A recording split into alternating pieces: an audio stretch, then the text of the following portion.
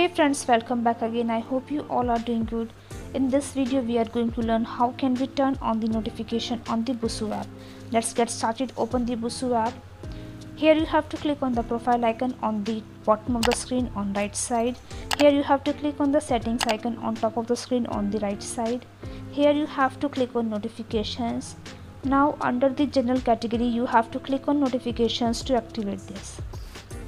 So now notifications are active. It means you are going to notified about everything here. So that's it for this video guys. I hope it was great help to you. Thanks for watching this video.